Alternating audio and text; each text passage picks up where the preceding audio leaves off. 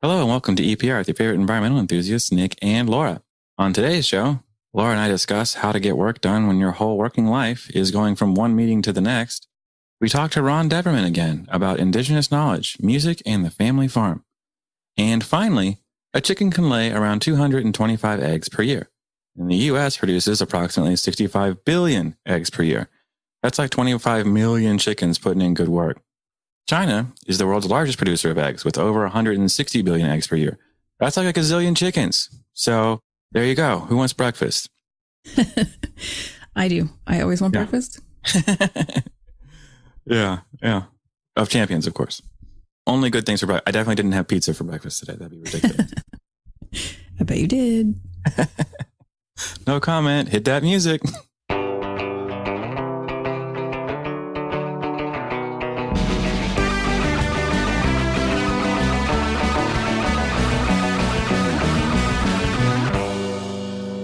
All right, we have two events for you this week. First up is the NCAEP, which is North Carolina Chapter Wetland Assessment Method and training course on Tuesday, December 6th from 8 a.m. to 5 p.m. Eastern Time. And secondly, we have the NAEP Advanced NEPA Workshop running again for those of you in Hawaii time on Wednesday, December 7th from 8 to 4:30 HST, which I didn't really know that was what that was called. Yeah, Hawaii time. Right. Check them out at naep.org. And today's episode is sponsored by STV. STV is an award-winning professional firm consistently ranking among the country's top companies in education, justice, highways, bridges, rail, and mass transit sectors. They attribute their success as a direct result of their employees' commitment to innovation and quality. Throughout the United States and Canada, STV's professional, technical, and support personnel offer services to a broad and expanding client base. Check them out at stvinc.com. If you would like to sponsor a future episode, head on over to www.environmentalprofessionalsradio.com and check out the sponsor form for details. So the question was from Sam was, how do we actually get work done when we have so many meetings and stuff going on throughout the week, unless we're just gods and goddesses of multitasking, which I love that title. I'll take it. Yeah, I'll totally take it. I am a master at multitasking, that's for sure. I'm not one of those people that believes that multitasking is... I believe there's a time and place for multitasking. Yes. If I have work that doesn't require much use of my brain, I can watch television and do some work at the same time. Mm-hmm. Yeah, reply to emails, comment on social media, stuff like that. Right. So, prioritization is probably one of my most important skills, I think, aside from being organized. How about you, Nick? Yeah. So, I think prioritization is very, very important. I think when you have your schedule, your meetings, you have an understanding and you need to give your attention to certain things, right? There are certain stuff that no matter what you have to do. If you are running the meeting, you can't have the TV on. If you're coordinating the thing, you can't reply to an email while you're running the meeting. It just doesn't work that way. Yeah. Yeah. You have to be focused on that meeting. If that's all of your meetings for the day, you're running everything, then you're going to be working off hours. That's just the truth. That is, what you have to do to get things done. There are other times, and, this is not an industry secret, but where you have a meeting on and you're able to get other work done during that meeting because you know that your part's small and you're paying attention, listening for these certain things. So that does mean you have to be able to multitask a little because you have to pay attention to what is relevant to you.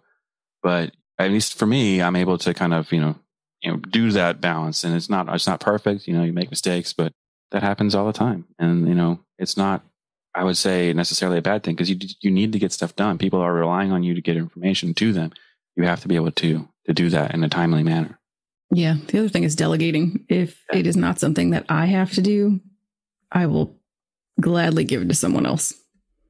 Yeah. And that's a real challenge, especially when you start your career. It's really hard to delegate, right? You're basically being delegated to, but as you grow, you'll start to see like there's a big shift. And there's some folks in our group that are doing that shift now where you go from like, I have to do everything to I have to get everything done. And those are definitely two different statements.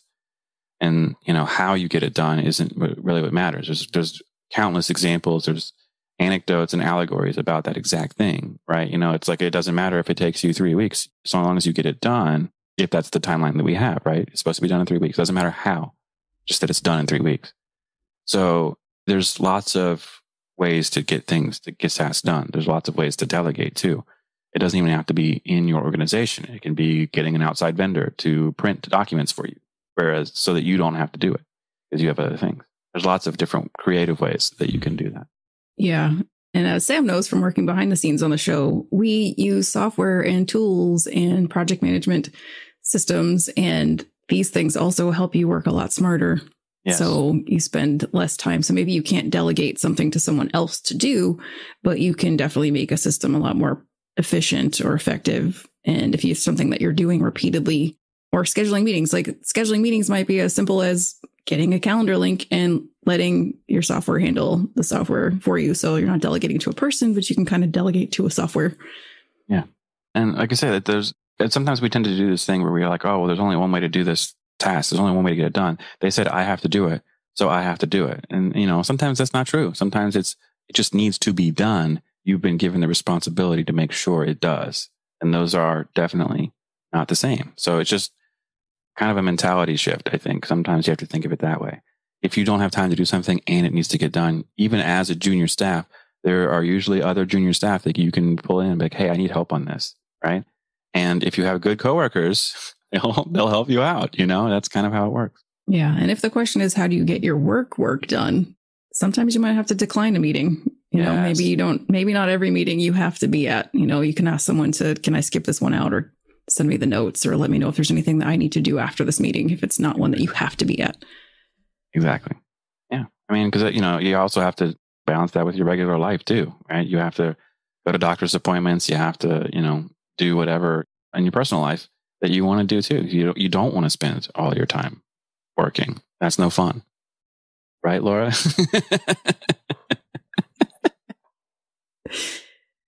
Yeah, totally. You do work pretty hard, though. I will admit that. I think I fool everyone to thinking that I work pretty hard. I think I've gotten to a point where I enjoy the work that I do, so it doesn't feel hard. There's definitely sometimes there's things that I don't want to be doing, but I'm like, gotta get it done. Those things I will try to get done as fast as possible. Or again, how do I make this easier or get someone else to do it? And sometimes those things take, the first time you delegate to somebody or like hire someone to help you or learn a software, it takes time. Yeah. But then once you've got that in place, like anytime I bring people in to learn how to use Trello, like it takes time to get them used to that and to say, okay, it's in Trello, keep going to Trello. But once everybody's got it, it's so helpful. So I think a lot of the barrier too, while some people get stuck in this, like, I have never ending piles of to-dos, is because they don't really put in that little extra effort up front to make an efficiency in the beginning. Yeah. I mean, honestly, organization goes a long way here. Just planning out your day. We've talked a little bit about that, but like just starting the day going, okay, what do I need to get done? What are my goals for the day? Make one of them easy so you can do it.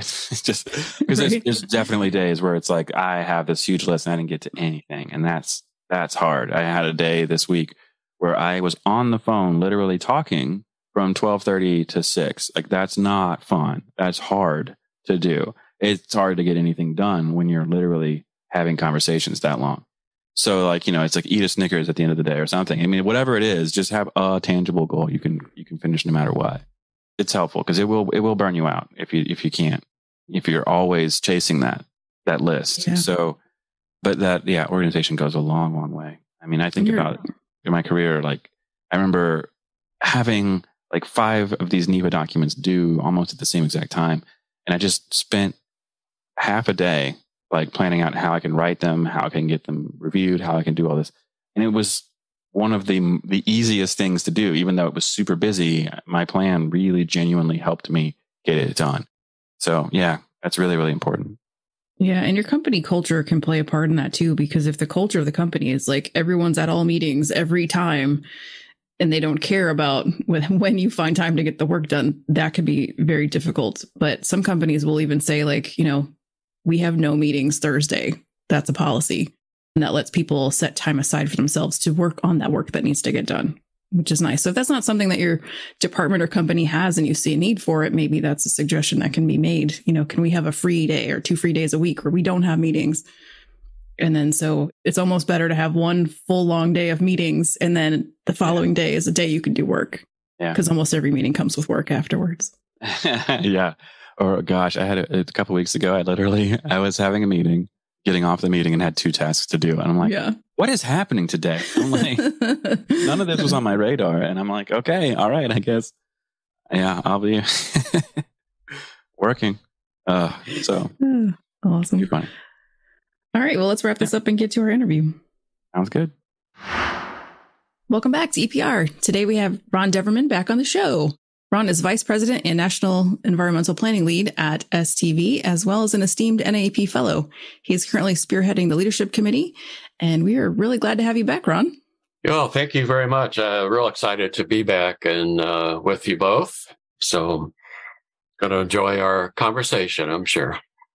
Absolutely. It's a great time of year to have you back, too, around the holidays. You have been an awesome champion for EPR. I know you're listening to every episode, even if it's not every week, and always giving us your feedback, which is just really nice to hear that there are people listening and you're liking it. So I have an unfair question to start us off with, but do you have a favorite episode or a favorite topic so far? I actually, this week, listened to Sunny's episode here recently, and she's just so dynamic. And, I love her. And she was a great keynote speaker at the NAP conference this year. So it's almost like every time I listen to the episodes, then that's my favorite until next Friday. Right.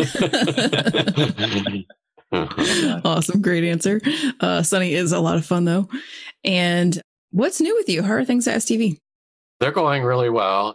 I do have a national position with them, and that's quite exciting. And it's great to be working with environmental professionals all across the country to help grow environmental services at the company. And so I love it. And we've been doing a lot of community involvement, too, on our projects. And the topics of equity certainly come up very much in our clients' mind. And I've actually been meeting one-on-one with some of our clients on how to better sort of integrate equity and inclusion in outreach and then just within the decision-making process. So that's great. What kind of questions are they asking you? Well, they want to make sure they're reaching all populations, especially when we're doing, if it's a NEPA project and it's going into environmental justice residential areas, lower income and minority areas. They want to make sure they're doing the proper outreach so really all voices can be heard, and actually get them involved in whether it's working groups or a steering committee, that sort of thing, just to be part of the decision-making throughout that whole process, and making sure whatever decision is made, it's an equitable one as far as the benefits going to what sometimes is, very underserved populations and residents. So it's a very important topic. And literally, I think all of the transportation agencies that I'm working with now have equity officers as part of their leadership, or diversity, equity, and inclusion officers. So that's just terrific to see. In fact, I presented this year at an international conference on transport and health on transit equity. And I'm now putting together a manuscript related to that. And I'm actually now interviewing several of our clients in Florida, Houston, out in LA, and even here in Chicago about interviewing their DEI officers about equity and how they're incorporating that into their, main policy now for their agencies. Yeah, so that's really interesting. And I kind of want to take us down a little bit of a path here too. So we know some legislation has come out. We know that we have the phase 2 revisions to the 2020 NEPA regulations coming out as well. And that language, we're expecting emphasis on the importance of Indigenous knowledge. So I know this is an important topic for you. And if Laura would stop taking the questions away from me, I could keep asking. Sorry. Can you tell us about the importance of Indigenous knowledge, and maybe share a story or two about it from your career? Yeah, I'd love to. And Just the one thing I would say about the phase 2 revisions, I see there's really 4 pillars coming out from that. They're addressing climate change within the new NEPA regulations. They're addressing more engaged public involvement. Also, environmental justice and equity, what we were just talking about. And then the 4th pillar really is the importance of Indigenous knowledge in federal decision-making. I'm just so happy to see that. And I was very aware that CEQ Chair Brenda Mallory actually conducted at least a half a dozen meetings around the country with key tribal leaders, and that helped CEQ put that language together. But my interest actually in Indigenous knowledge actually goes back, believe it or not, 30 plus years to 1990. And I was actually in the Pacific Northwest. I was the manager of planning and environmental services for a Pacific Northwest planning and engineering architecture firm. And I managed 3 environmental assessments where I worked directly with the Native American tribes one-on-one. And I'll give you 3 examples. The first one was with the Muckleshoot tribe, and this was related to a residential and master plan development just about maybe 20 miles south of Seattle.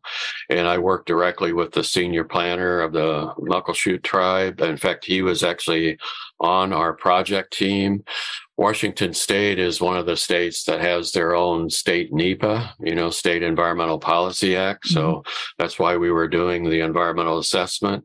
The second example is working directly with the Colville Tribal Nation, and that's in eastern Washington on the east side of the Cascade Mountains.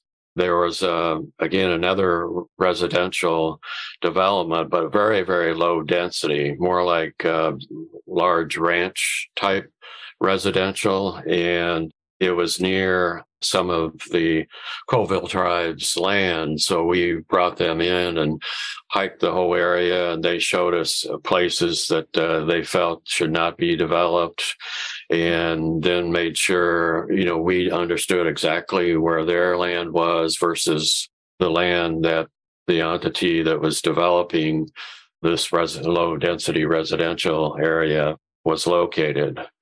And the third, this is the coolest example I can give you. The third was actually, I was doing an environmental assessment on Mount Bailey. And Mount Bailey is in kind of south central Oregon.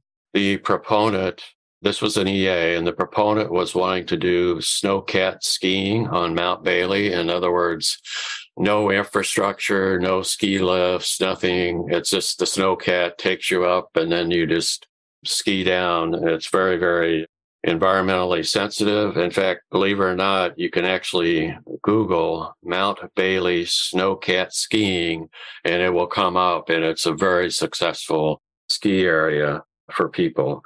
But I knew the Clackamas tribe in Central Oregon had very close interests in Mount Bailey. So we reached out to them, and I spent a lot of time sitting at the table, just listening, not talking, not being a talking head, just listening and to their concerns. And then we decided actually to hike up the mountain together. So I hiked up with the tribal leaders all the way to the top. And then they showed me a couple areas on the top of the mountain where it was sacred to them, that they didn't want anything disturbed whatsoever. And I just thought that was a really, really cool experience that's very alive and in my memory today. So I've had that sensibility, for the last 3 decades. Now to see it actually come true, within our federal regulations is terrific. Yeah. And, you touched on something that I want to follow up on. The importance of listening, right? Mm-hmm. You had the wherewithal to say, okay, I'm not going to tell people what's going to happen. I want to hear what they have to say. And then they open up to you. How do you kind of develop that need? Because a lot of times when we're doing projects, we want to be like, well, this is what's going to happen. This is how it's going to happen. But taking a second to listen to the concerns of the community is super important. It makes your relationship so much stronger. So how do you develop that sense of, how important and valuable that listening skill is? Yeah. Well, first of all, as a human being, it has to come within you.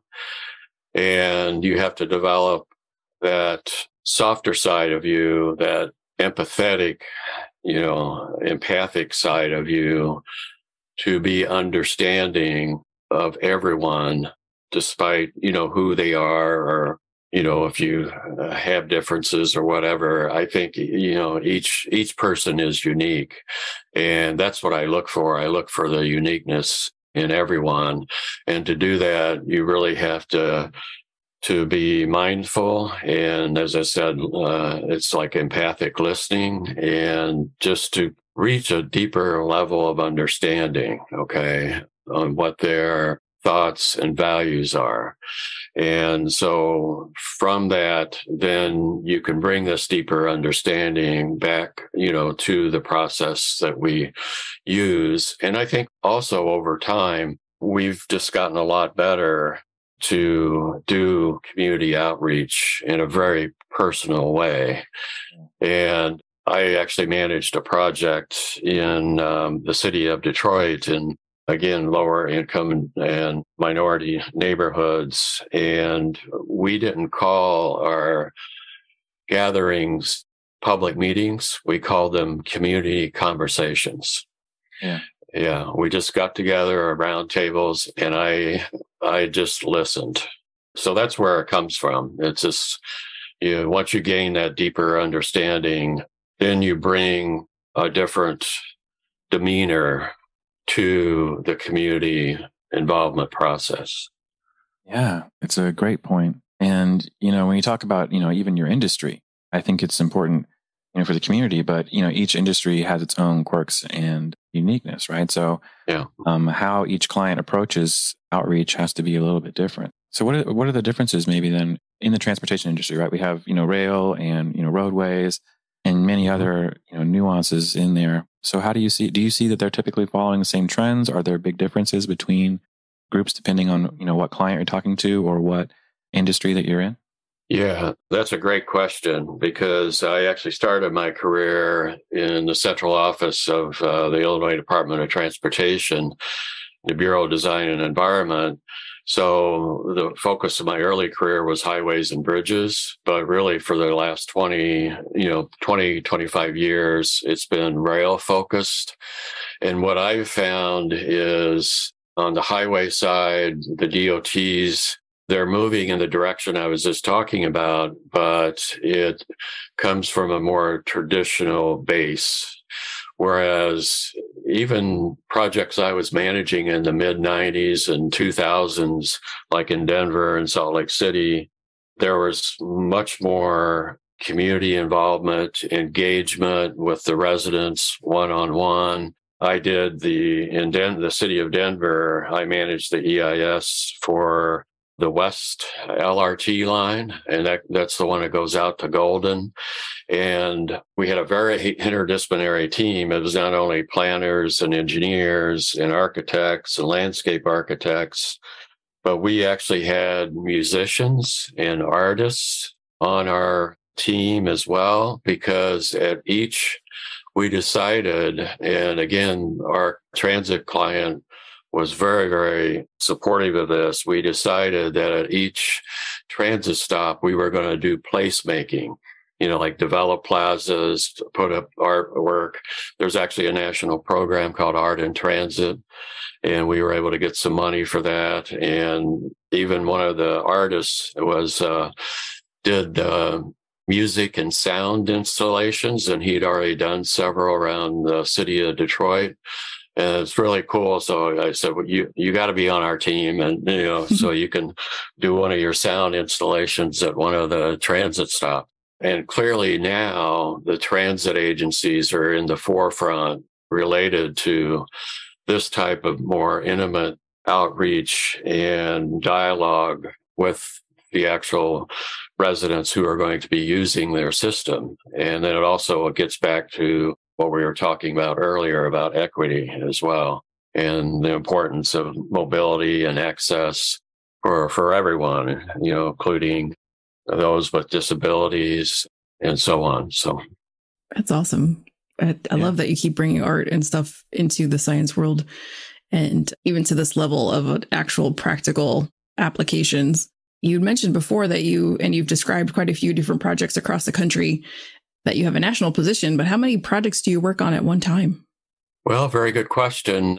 Right now, I helped win general planning, general engineering contract with Houston Metro Transit. I did that a couple of years ago, and so still involved with that.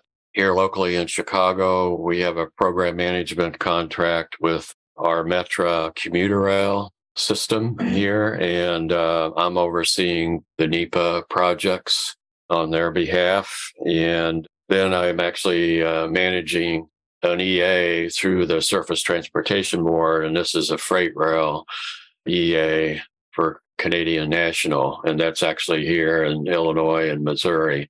They're acquiring some rail line from another Class 1 freight railroad. So those are the real active projects, but I'm also actively pursuing 3 other projects. So I'm meeting with those clients. And then I try to support, we have bi-monthly and sometimes monthly calls in different regions of the country, whether it's the Southeast, Northeast, or Pacific Northwest. I help support their efforts. That's great. That sounds like you stay very busy, and we appreciate you listening to EPR when you have time. I multitask sometimes. Right. But that leads me to our next question. This is perfect. That's a lot of projects in a lot of distant places that are very important. So that there's a lot of calls and meetings and community outreach and things mixed in there. But Sam asked us recently how Nick and I get so much work done, or how we get any work done when we have so many calls and so many meetings to attend. So just curious about what you might say about that. Oh, wow. Well, of course, it's setting the priorities and knowing what the big rocks are that you have to get done that day. So I identify that. I was really fortunate when I lived in Mary and I actually lived in the Pacific Northwest, and the firm I was with sent me to the Stephen Covey Leadership Center. And so I got trained by Stephen Covey himself and Nice. In the 7 Habits. And and so it really helped me focus. And every week, and I still do this, every week I know there's the big rocks I have to do and when I have to do them, and I write them down, actually. And that's not only in work, but also, personal life and my creative life as well, and just making sure it's a very well-rounded experience I'm having each day and each week. So, yeah, that's a great answer. And those big rocks. My favorite too is when we have your big rocks, and then you get another one. Yeah. So how do you manage those surprises that come during the day? So you have your plan, and now you have to alter it. I think that comes with experience. I've got 35 years in now. There's no way what I'm doing now I could have done in the first 5 to 10 years of my career. Right. And so it's just being able to absorb it, understand it, understanding the project delivery deadline and how that new big rock that just came in, how that fits with everything else I'm doing. So, yeah. And, it speaks to, like a lot of what we talked about today speaks to you being a really strong leader. And like I said, we're really happy to have you here as a result of that. But you also head up the NAEP Leadership Committee. So what's going on with that? Yeah, that's been a great opportunity. I got a great leadership team. In fact, Laura is one of the members, and we do the leadership blog for NAEP. We interface with NAEP and American Public University's student chapter on a regular basis. We're now in the process of developing a potential mentor-mentee program for NAEP, and I want to base it on what the Academy of Board Certified Environmental Professionals has been doing. For the last year and a half, I've been on the board of trustees of APSEP, and I've not only been chairing their awards committee, but I've also been on the mentor-mentee working group, and I actually am mentoring someone who is a certified environmental professional, IT, in training. He's in the process of getting his full CEP, Sean DeSantis, and he's a project manager down in South Florida Water Management District. And we interface every 3 or 4 weeks, and he's just doing fantastic. And I've learned so much from him. It's just amazing. It's just been a great, rewarding relationship for both of us. So. Yeah, and I love that, and I'm glad you brought up mentor programs, and I'm really glad you brought up that you're both learning. So what in your mind makes a good mentorship program, and how do you learn from your mentee?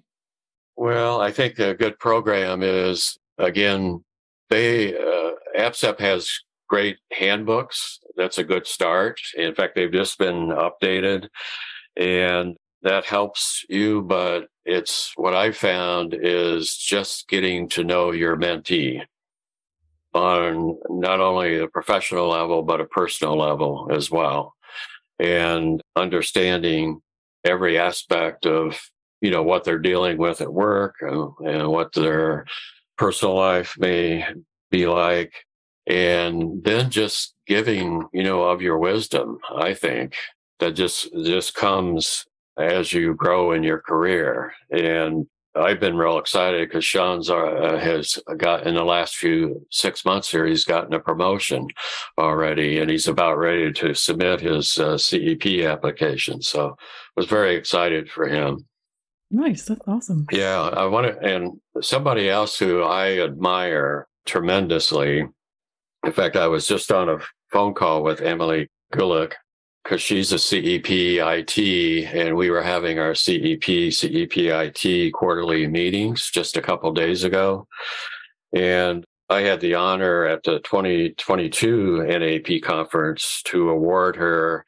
She actually won APSEP's Emerging Environmental Professional Achievement Award in 2021, but we weren't able to that was virtual meeting. So I had the honor to actually award it to her at the 2022 conference in Fort Lauderdale, because I'm very, very inspired by her. And I think she really shows what leadership is. She is leading NAEP's Environmental Justice Committee and doing a fantastic, fantastic job. And I've been certainly very, very inspired by what she's said. And I got to read, she sent me an email after that meeting, and it was just really cool. And I printed it out, and I'm going to keep it in some kind of I have different notebooks where I'm writing down new ideas and innovative thoughts and stuff. But she said, "Hi, Ron, I wanted to reach out directly and generally say thank you for being an excellent role model in our industry. You're so intelligent, kind, and consistent, and it doesn't go unnoticed. And happy birthday as well." So I just really appreciated that acknowledgement, just because I think she's just so dynamic, and every time I talk to her, I'm learning from her, and she embodies what I feel is leadership. And I've written a couple articles where I've talked about leadership. One of those was called Shifting Our Horizon. And there's a statement in there I made: leadership has to do with how we create and shape our future and the future of those we lead. There was another article that I had written here more recently, just shortly before the pandemic, about team learning and leadership, talking about palatable outcomes, team learning and leadership in transportation. And I say, creating livable communities with integrated transportation infrastructures that preserve and, in fact, enhance our quality of place is a collective, collaborative process, and it will take all of us to realize its far-reaching benefits. And we only need to be leaders and step forward, set high standards, and then exceed them. That's awesome. Yeah, it really is. Love it. Always love your words of wisdom. And we're big fans of Emily too. She's been on the show and she's great. Oh, that was one of my favorite episodes too. I love that one. Yeah. So I want to encourage our listeners to go ahead and head over to naep.org and check out the leadership blog, because there are some really great words of wisdom there from Ron and others who've contributed. Before I jump off into a new topic, which is music. Nick and I love music, and we know you're a music and art person, so we always enjoy talking to you about that stuff. So wanted to give you a chance to talk a little bit more about how music has played a role in your life, and because I know you've had some real cool experiences. Yeah. Thanks, Laura. Yeah, it goes way back to my college days, and so that was pretty cool. I think, I just loved music. I said, well, when I first became a teenager, and then when I got to U of I Urbana and was studying for my civil and environmental engineering degree, I actually took a part-time job at a clothing store called In Stitches. And In Stitches was this very, very hip clothing store. They imported most of their clothing from London. So it had all the latest styles, velvet clothes, tops, crushed velvet jackets. I even bought a crushed velvet jacket myself. Amazing. I need pictures. They even sold high-heeled shoes for both women and men. And if you remember the Traffic song, "The Low Sparks of High-Heeled Boys," I don't know if you remember that. But that's where that specifically no. This was in the late 1960s and early 1970s. So this is kind of what was going on at the time. And what was really cool is the owners of the store In Stitches, Gary Osteich, was actually the lead guitarist for a group called the Finchley Boys. And the Finchley Boys actually got their name from a youth gang in London. That's where they picked up the name. And then his partner was Mary. But because they were playing actually not only just in Illinois and around Champaign, but in the Midwest, other musicians would actually come to the store. And right next to the In Stitches was the Leather Shop, another really cool store. And so people would just come and hang out. And so that's where I met actually Gary Richrath, which was the lead guitarist for REO Speedwagon. He literally would show up every week, and he'd sit on the bench outside, or he'd be talking to Gary, the owner, and interfacing. And then at the time, their REO Speedwagon's drummer, Alan Cranster, and their lead vocalist was Terry Luttrell at the time. And then ultimately, in fact, they were actually formed in 1969 and then started becoming really, really famous in the 1970s. And their most significant album came out in 1980 that was called High Infidelity. What a name for an album, High Infidelity. And that also features not only that very distinctive lead guitar by Gary Richrath, but also their current singer, Kevin Cronin. He has a very distinctive voice, and so it was really cool to hang out with them. And the lead singer of a band called Head East would come around, also the lead singer of One Eye Jack. So that was a big sort of music revolution at the time. And so it was so fun to be a part of that, and so different than my engineering classes that I was taking. And then just one other story is, I think it was, the summer of '69, I had just started to work at the store. Both Gary and Mary actually invited me, and they say, "Hey, there's going to be this incredible Woodstock Music Festival is going to happen in late summer of this year out in New York. You want to come with us?" And, I was tempted, but I also knew, I said, I really have to go back to the farm, and I've got to work very hard because I got to earn money because I'm paying my way, through college. And this is how I'm doing it, by working on the farm. And so I didn't go with them. But, the rest is history, of course. And if you've seen the Woodstock movie itself, right towards the end, there's a big thunderstorm that comes through towards the end of, I think it was on day 3. And then after the rain, they're filming before the fans are coming back into the seats right close to the stage. They film this young woman with long dark hair, and she's got a towel and she's wiping off the rain of the seats, to dry them so people wouldn't get wet. And so they interview her a little bit. Well, that's my friend Mary. And so she's in the actual Woodstock film towards the end of the movie. That's really cool. Yeah.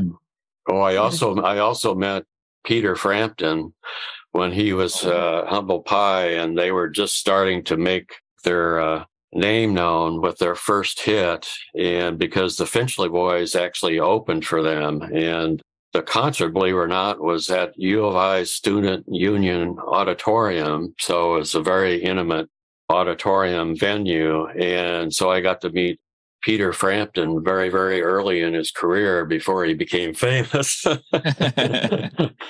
That's awesome. I haven't even heard the name Humble Pie since I live with my parents. Yeah. Oh, there's I picture a parallel universe out there where Ron went to Woodstock and his life turned out different. Yeah, I think it would have. Yeah. I think I probably would have plummeted. Oh, I also get a very Footloosey vibe. So I picture Ron, the farm boy, out there rocking and rolling. Yeah. How is the farm? The farm's still in the family, right? Oh, yes. Yeah. The farm, as we turn to the new year in January, will be 145 years old. Wow. And I've been, since my father passed in February of 2020, we actually, 2 weeks before he passed, we celebrated his 95th birthday. So a very long life, one of our great World War II veterans in the U.S. Navy, and actually was in the submarine Blackfish. You can imagine being in a World War submarine. But he farmed until age 75, and then my cousins farmed the ground, and now my cousin's nephew is actually farming the ground for us. But I was the executor of the estate because when I was getting my master's at U of I Springfield campus, I was commuting back and forth from the farm in central Illinois to Springfield, where that campus is. Dad named me the executor of the estate. We wrapped all of that up earlier this year, and then I created now a farm LLC for myself and my older brother, younger sister. So I'm the business manager of that. So it's going terrific. It just couldn't be any better. Very cool. Great. Yeah. What's on the farm, Ron? You got cows, or you have? Well, yeah. Now we have, of course, corn and soybeans that we're harvesting. But when I was growing up, yes, we had cattle and we had a few hogs, but mostly cattle. We had 2 different pastures. So I think we had about 30 head of cattle in one of the pastures. It was bigger, and then about close to 20 in the other one. And yeah, I can, if you don't mind, I'd like to tell a couple cow stories. Yeah, heck yeah. Okay, all right. Well, yeah, this first one, one of the things with taking care of animals, you have to be with them every day. You have to make sure they have plenty of water and, food, and feed them bales of hay and stuff like that for the whole herd. And so that was part of every day's ritual, to go out and see how they're doing. And so one day, and this was actually, I think, late February, so it's winter time, I was checking on the cattle herd, and believe it or not, certainly during the winter, I count them all to make sure they're all there. And this particular day, one of the cows was missing. And so sometimes they go off by themselves. Normally they would have their calves in the springtime. And, like April, May, maybe late March, but April, May, and that sort of thing. And they usually go in the pasture all by themselves, and then they come back to the barn. But this time I didn't see any cows in the pasture, but we had opened up a gate to a corn stalk field. We had harvested the corn and we let them go out there, and we fenced them in, and but they can graze out there to pick up the corn that, maybe was missed by the combine.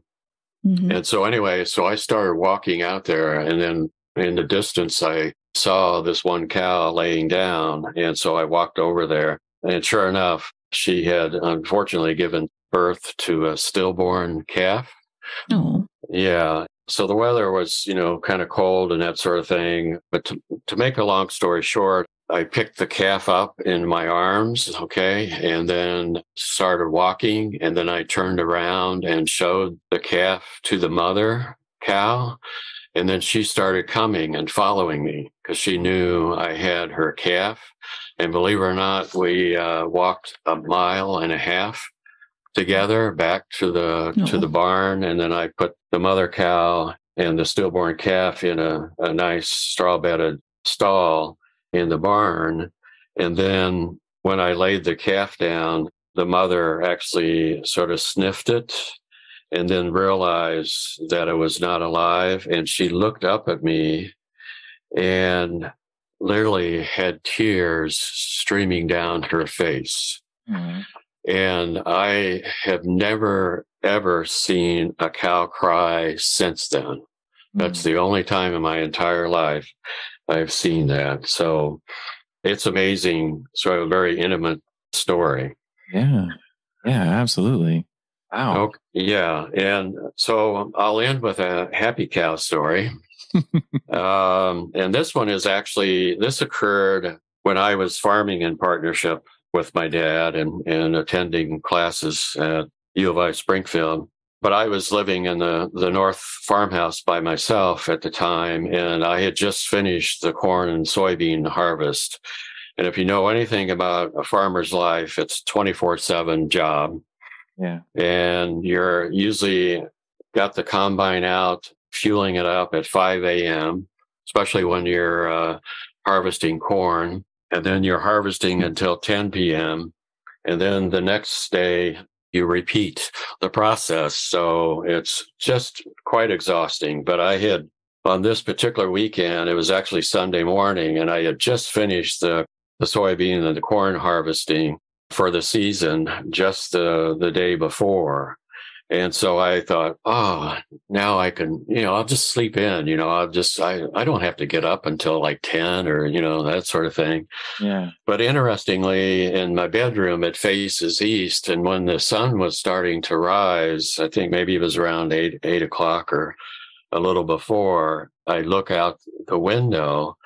And so I see this cow looking into my bedroom window, this big broad face and nose and this huge, the huge buggy eyes they have and the large forehead and the ears, just looking at me. And she's like giving me this look as if she wants to say, dude, what do you think you're doing? I mean, why aren't you checking on us? Looking after us. You're supposed to do that, and you come around early every day. And so here she is. Well, first of all, the cow is supposed to be in the pasture and not at my bedroom window in the front yard. And so I get dressed real quickly and I go outside, and the entire 30 head of cattle are in the rural road in front of my farmhouse. And somehow this cow that was looking in the window had pushed the gate open, and then they all came out. And it was just mayhem for a while. But fortunately, my cousin Larry lives in the farmhouse just a half a mile away, and I called him and he helped me rein him back into the pasture. So. Oh, man. I love the idea. The cows are like, where the heck is this guy? Let's go check on him. Hang on. Yeah, we'll just push this fence up. No. It's fine. I'm sure it'll be fine. We'll just go see what he's doing. Can't even get a moment's break. Oh, that's too funny. All right, Laura, how are we doing? Fine. Your story got her. This is why I'm vegetarian, by the way. So you mentioned to us before that you have sown wheat by hand. I am not a farmer, so I don't know what that means. How does that compare with like how wheat is actually normally sown commercially? Yeah, normally it's certainly now it's done.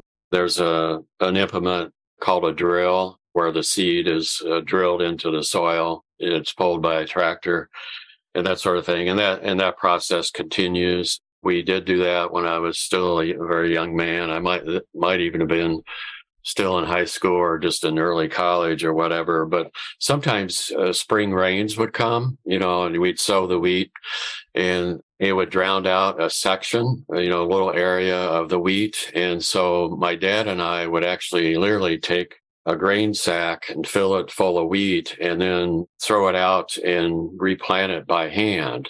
And I just actually very recently, within the last year, I came upon one of Van Gogh's paintings called The Sower. And it's just an incredible, incredible painting of this young man in denim clothes with a hat on. And he's out in this bare field, just planting by hand this new wheat field. And it's just beautiful. The horizon is golden with the sun, and it was just amazing. And I identified with it immediately because I have actually done that, And so I got to write a poem, on this painting, and I'd like to share it with you now. Yeah, please do. Okay. All right. The Sower, from a painting by Van Gogh.